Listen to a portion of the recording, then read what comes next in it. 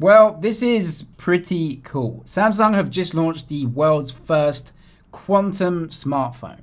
The Galaxy A Quantum, actually a Galaxy A71 5G with a never seen before quantum chip inside. Actually a QRNG chip, or a quantum random number generator to be exact. This is said to generate completely unpredictable and random numbers, allowing smartphone users to use certain services very safely, mostly for payments. The Galaxy A Quantum will actually be available for pre-order tomorrow, going on sale a little after that.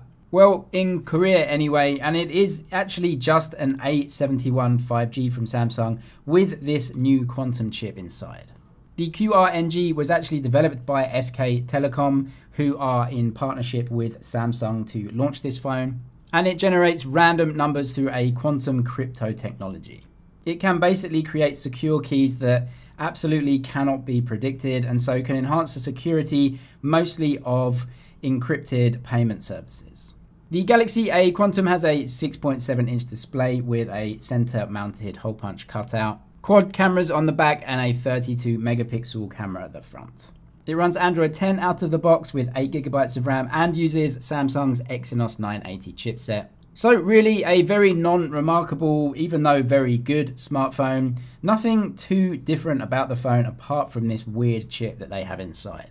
So the quantum generator, developed by South Korea Telecom, uses a CMOS image sensor to capture light emitted by an LED, which is completely random, whereby the LED emits light in a completely random way, and then the CMOS image sensor can photograph that and then use it. This is at the moment mainly used for logging into certain applications and of course payment applications, most of which are also based in Korea at the moment. For example, the chipset itself can work with blockchain mobile certifications and issue and submit certifications for secure payments. The phone is said to cost around 650,000 Korean won, which is about $530 US.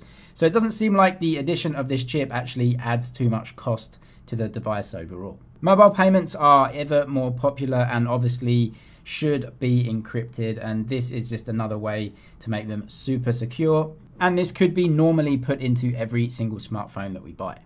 Also in the news, it looks like the Huawei ban, the ban from Huawei doing business with American companies, and more specifically the ban with Google that's affecting their smartphone sales terribly, is being extended for yet another year. So this time last year was really the time when we found out that Huawei couldn't use Google services anymore, and so couldn't have Google services on its smartphones. And it is obvious now that we see more and more sales data that consumers are turning away from Huawei and not sticking with them, not going through to the Huawei mobile services, but just choosing other competitors that have Google. They do, however, have HMS, which is Huawei Mobile Services, that is coming through and adding more and more services and big name apps all the time. But at the moment, obviously, undoubtedly, their sales will suffer somewhat because of this, and it will continue for another year at least. And at the moment anyway, it looks like the biggest winners out of all of this are